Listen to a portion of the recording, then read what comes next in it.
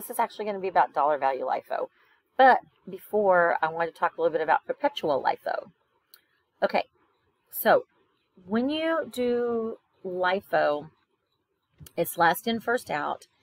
And if you buy more inventory than you sell, you end up with these LIFO layers. Okay, so this is basically for 1 year, I guess. But they started off with 4,000 at the beginning. All right, then they sold 2, so they had 2 left. Then they bought 1,000, so now they have the 2 and then 1,000 that they just bought. Then they bought another 3, so now they have 3 layers, 2,000, 1,000, and 3,000. And this 2,000 right here, remember, is still left over from the 4,000 they had at the beginning of the year. All right, and so it continues on through the year. And by the time we get to November, we have 3 layers. This 2,000 is still the 2,000 from the beginning of the year.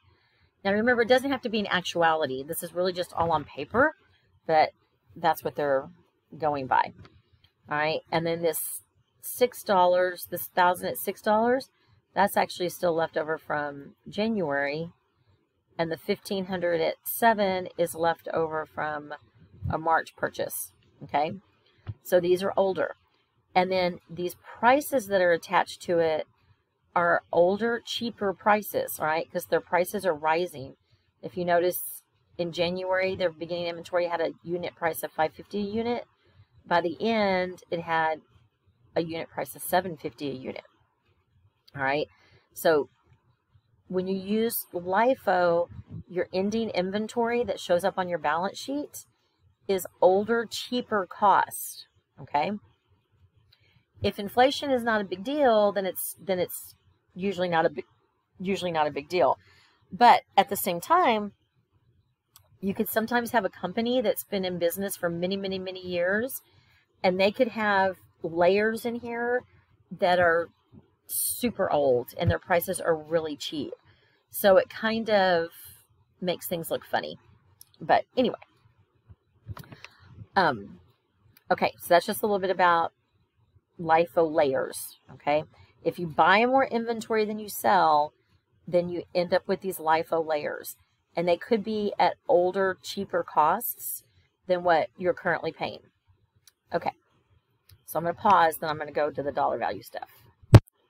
Okay, so with dollar value LIFO, instead of looking at just the change in units, or just, you know, whatever your units are and multiply it by the cost, and that's your ending inventory, they want to know if that chain, they want to look more at the dollar value of the ending inventory, not just the number of units in the ending inventory. And then they want to determine if that change in dollar value is because prices have actually changed, or if it's because, well, or if the number of units has gone up by that much, or if it's more because inflation has created such an increase in price that the inventory looks a lot higher. All right, so we're actually really looking at the dollar amount or the dollar value of the inventory. Okay, so the first thing they do is they calculate a cost index, all right, based on the layer year. All right, so the cost index is the cost in the layer year, so that's like the current year, and then divided by the cost in the base year. The base year is when you started using LIFO.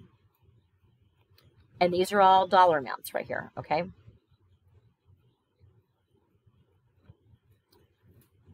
All right, so then let's go back down. Actually, let's go down here to the estimation one.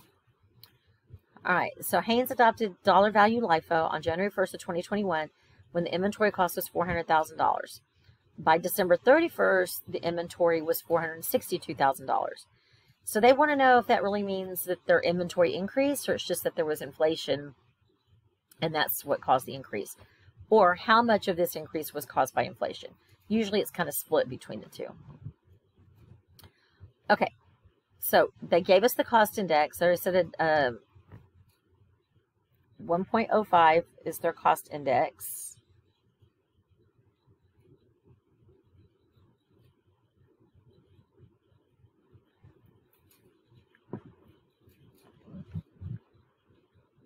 And in this case, they're just giving that to us. Okay, sorry, I had to get off for a second. So they're telling us that the index is 105, and that's what we're going to use. All right, so the first thing you have to do is take the current year inventory and then divide it by 1.05. So in base year dollars, that means that your inventory is really valued at $440,000. Okay. Then, so that means that the layer added is really $40,000. All right. So 40,000 is actually representative of an increase in quantity, and the other 22,000 is actually due to an increase in cost. Okay. So this is the big thing that you need to pay attention to, because that's what they're calling the layer. Okay. They're adding, that's the layer that's going to be added. Okay. I'm sorry, I'm saying okay a lot.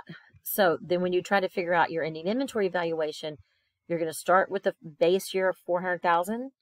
You're going to add the new layer of 40, multiply it by the index, and then add those up, and that's your ending inventory based on dollar value LIFO. All right, so should you not have an increase, if the quantity decreases, all right, then there's no layer, and you would actually subtract out.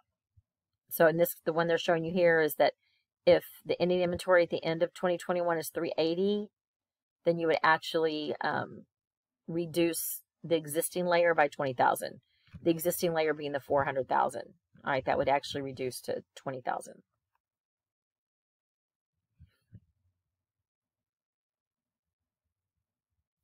Okay, so I'm going to go do another video, I think, and work out.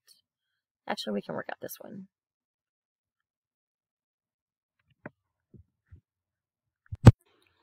So one thing I want to point out before I do that little problem is that they did note up here that sometimes for the index, they use a consumer price index number or a producer price index number. Sometimes they determine it internally. All right, so when we go down here, they're giving us the index, so I'm assuming they're using the consumer price index or something like that. Okay, so they give us, on January 1st, Johnson adopted dollar value LIFO. Inventory value on this date was $500,000. Inventory data for 21 through 24 as follows, and these are all year ends. And they gave us the cost index. So we have to calculate everything. So the first thing you're going to do is actually divide this. All right. So they're going to do, well, for January 1st of 2021, that's when they switched to LIFO. You're going to have 2 that year. All right. And that's always going to be divided by 1. Honestly, I don't know why you just can't carry $500,000 over, because that's really all you're doing. Okay. So then at the end of the year, they're going to take the ending inventory of $556,500. They're going to divide it by the cost index and deflate it to the 530. All right. Then the change here is 30,000. That's where this 30 came from. All right. So they start off with 500 up by 30. So there's 30. Okay. And then you inflate it back. So the 30,000 times the price index or cost index. And then these two add together, and there's your new inventory. All right. So the end of the second year, your ending inventory is 596. The cost index was 110. So you divide that. So you have 542. All right. Now, you already had $500 here, 30 here. So you're just adding another 12. This has to add up to the 542. All right. And then you multiply that 12 by the cost index and re-inflate it. And these 3 add up, and there's that. End of 2023, 615 is your ending inventory. Divide it by the cost indice. You're deflating it. So you get 535. Notice that it's less, okay? It decreased. So you had 500. That stays, you know, these are all carrying down, okay? So we had 500. We still have 30. But since last in, first out, you're going to reduce this last layer. You're going to assume it went down. So you're going to change it to just 5,000. Okay, you see that? They went from 12 to 5. So now I've got 500 plus 30 is 5 plus 5 is 535. And then multiply everything out, add them up. All right, so the next year we have 720,000 divided by the cost index for that year. So we have 576. The layers you had previously stay the same.